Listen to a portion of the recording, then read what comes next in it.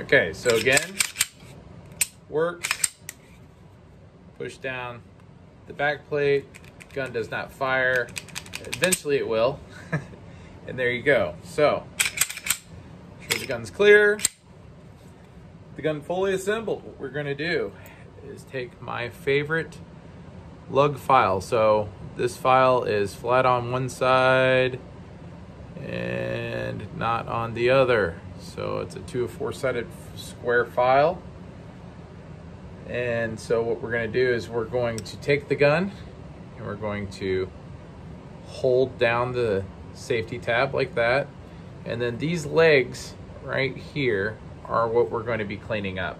So we're going to take the file, we're going to go right in here, and we're going to just take that down, just like so. So not touching anything else.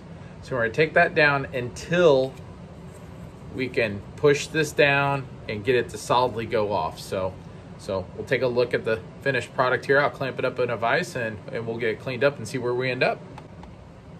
All right, so now that we got that fit, and again, we're just taking those little nubs right there, from this little square 1911 lug file. You get these off Brownells. It's 4.35 millimeters. 2 of the 4 sides are a number 2 cut. I use this for a lot of different things. It's a good file to have around the shop anyway. So once we get that fit, then even when we push down the back tab like so, you know, now the trigger breaks no matter what.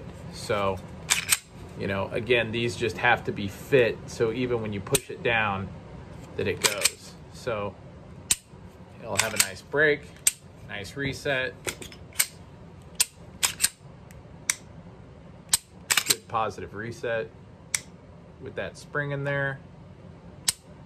And nice rolling brake. That's what we want to see on this.